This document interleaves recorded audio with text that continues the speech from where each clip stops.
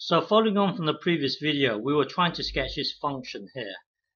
We got to this stage here where we know that dead on 0, the whole function breaks down. But just to the right of 0, 0.0000 whatever 1, it's going to be a very big negative number. So it's going to do something like this. Okay, and then we also know that it crosses at 1. So maybe our graph will look something like this. Maybe. Okay, now we need to consider what happens when x is very big. So if you look at our function here, this here is our function. Hang on, this here is our function here. So you wanting to know what happens when x is very big, it really boils down to this thing here. You wanting to know what happens when x is very big boils down to this. You, in effect, want to know the limit as x tends towards infinity of this thing here. So you wanting to know what happens in this region here really boils down to you trying to solve this here. Okay, because you, in effect, want to know the limit of this thing as x tends to infinity. So you wanting to know what's up here boils down to this. So this is what we're trying to find out.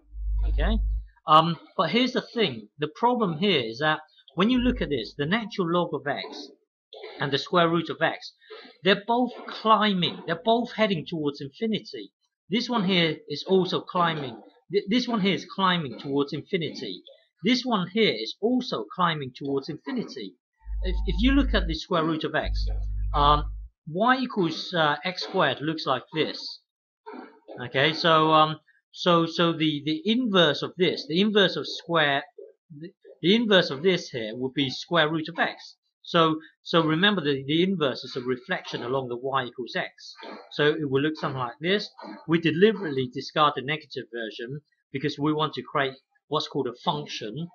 Okay, so basically looking at this, you can see that this here is always climbing. It's always heading in this direction. So when you flip it, when you flip it, this thing here is really this really is indeed climbing towards infinity. It is climbing. Okay, but here's the thing. If you try and evaluate this here, one thing divided by another thing, they're both climbing. So it is quite hard to evaluate this here. Currently, with our knowledge, with our current knowledge, I cannot explain to you why this thing. Well, the thing is, as it turns out that this thing here climbs a lot faster. Well, this thing here is climbing towards infinity. The natural log of x is also climbing towards infinity.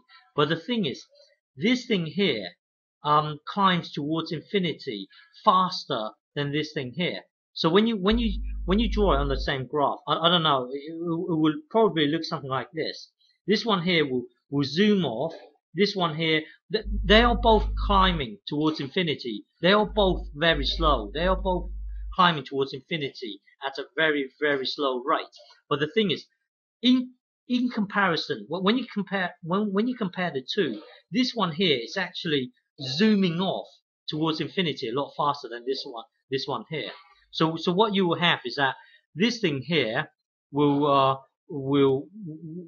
yes, it does climb towards infinity, but it will be a lot slower than this one here. So when you choose a very big number, so the trick here really is to choose a very big number. So put a very big number into here and into here. What I'm trying to say here is that currently, with our current knowledge, we are not good enough to see why this one here climbs a lot faster than this one here. With our current knowledge, I cannot explain why this one here climbs a lot faster than this one here. In the future, if you want to evaluate this, in the future, you will learn what's called L'Hopital's rule. So with L'Hopital's rule, you are trying to, in a way, work out this. Okay, but with L'Hopital's rule here, you well, don't worry about this. This is for another time. But with L'Hopital's rule here, when you try to evaluate this here, he's saying that if you differentiate this, and then if you differentiate this, and then try to find out the limit of this. Okay, so sometimes when you differentiate this, and then differentiate this here, this thing becomes easier to evaluate. Now, if you still can't evaluate this, then you will differentiate it again. Okay, and then you will differentiate this thing again, and then try and evaluate this, and see if you can find out the limit of this. Now, if this still is too difficult to find, then you will differentiate it again, and then you will differentiate this again, and then try to evaluate this. And if this doesn't work, you can keep on differentiating it, but most of the time, when you differentiate it, it becomes easier to find the limit. Well, this one here is quite difficult to find. So what you do is you differentiate it. It will give you this. But don't worry about this. This is another time. But what I'm trying to show you is that with our current knowledge at the moment, we are finding it hard to find the limit of this with our current knowledge. Okay. Yeah. So, but you can use L'Hopital's rule here. So blah blah blah. Don't worry about this. Okay, but blah blah blah. You can use by using L'Hopital's rule here. You will get to this stage here. And here you can see that it does indeed head towards 0. The limit will be 0 because hang on, because square root of x is less. Well, will be less than x as x tends towards infinity. Because this thing here, well, this thing here will be a lot smaller than this thing here. So it's like you having an average number divided by a really, really, really big number here. Because the bottom number is so big in comparison to the numerator, overall it will be very, very small. The point that I'm trying to make is that when you get to this stage here, you can see that the limit here tends towards 0. Okay, but let's go back to where we were before. Even so at the moment our knowledge is that we don't have the knowledge of L'Hopital's rule, so we can't use that. So all that we can do here is put a big number into here. So let's put 10 to the power of 100 into this thing here. So our knowledge is not good enough yet. So this is the only method that we can use at the moment. So just put a big number into here. Okay. So natural log of this big number here. Remember, this goes down here, so it will become this. So hang on.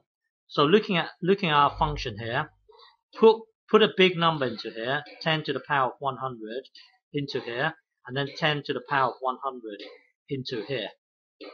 Okay, so that will then give you this. But then the 100 here can go down here, and then that will give you this. This thing here is actually a very small number. Okay, it's actually this thing here. So you've got 100 times roughly 2.3 divided by a massive number down here. Okay, that's a massive number here. So it's like 230 divided by a massive number here. So which will be approximately 0. So what we know so far is, hang on, going back to our graph. Hang on, going back to our graph here.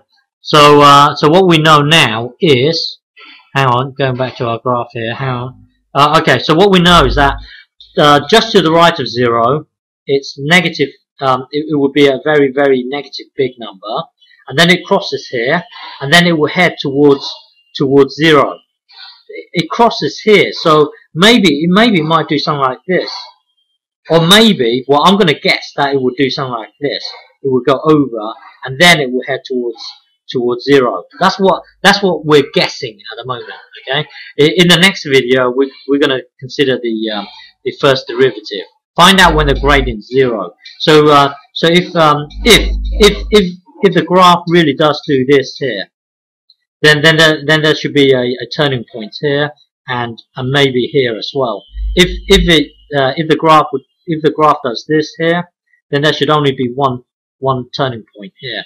So here, if the graph does this, then you know the f prime equals 0 only at one place. Now, if it does this here, hang on. Well, remember, we know it has to head towards 0 here. It has to head towards 0 here.